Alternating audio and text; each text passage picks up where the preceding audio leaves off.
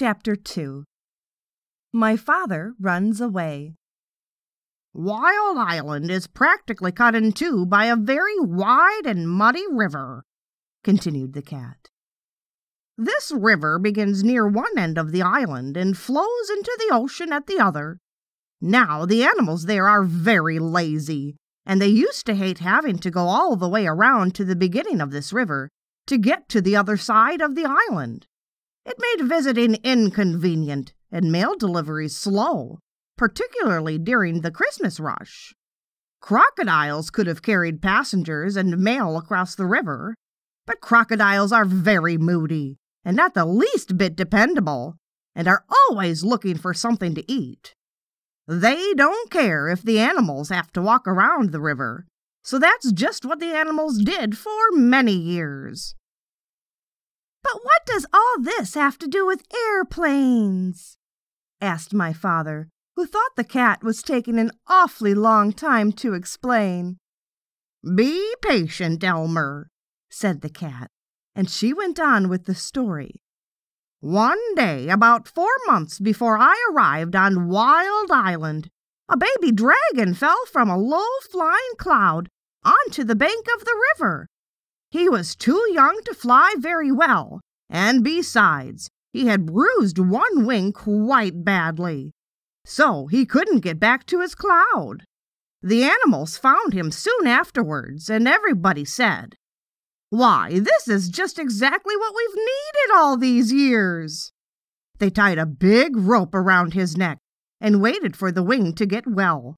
This was going to end all of their crossing the river troubles. "I've never seen a dragon," said my father. "Did you see him? How big is he?" "Oh, yes, indeed. I saw the dragon. In fact, we became great friends," said the cat. "I used to hide in the bushes and talk to him when nobody was around. He's not a very big dragon, about the size of a large black bear, although I imagine he's grown quite a bit since I left. He's got a long tail and yellow and blue stripes. His horns and eyes and the bottoms of his feet are bright red, and he has gold-colored wings." "Oh, how wonderful!" said my father. "What did the animals do with him when his wing got well?" "They started training him to carry passengers, and even though he is just a baby dragon, they work him all day and all night, too, sometimes. They make him carry loads that are much too heavy, and if he complains, they twist his wings and beat him.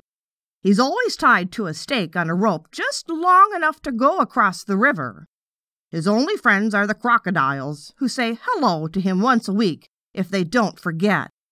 Really, he is the most miserable animal I've ever come across. When I left, I promised I'd try to help him someday, although I couldn't see how. The rope around his neck is about the biggest, toughest rope you can imagine. With so many knots, it would take days to untie them all. Anyway, when you were talking about airplanes, you gave me a good idea. Now, I'm quite sure that if you were able to rescue the dragon, which wouldn't be the least bit easy, he'd let you ride him most anywhere, provided you were nice to him, of course. How about trying it?" "Oh, I'd love to," said my father, and he was so angry at his mother for being rude to the cat that he didn't feel the least bit sad about running away from home for a while.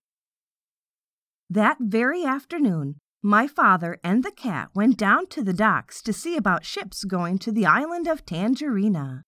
They found out that a ship would be sailing the next week, so right away they started planning for the rescue of the dragon. The cat was a great help in suggesting things for my father to take with him, and she told him everything she knew about Wild Island. Of course, she was too old to go along. Everything had to be kept very secret, so when they found or bought anything to take on the trip, they hid it behind a rock in the park. The night before my father sailed, he borrowed his father's knapsack, and he and the cat packed everything very carefully. He took chewing gum, 24 pink lollipops, a package of rubber bands, black rubber boots, a compass, a toothbrush and a tube of toothpaste, 6 magnifying glasses, a very sharp jackknife, a comb and a hairbrush, 7 hair ribbons of different colors, an empty grain bag with a label saying cranberry, some clean clothes, and enough food to last my father while he was on the ship.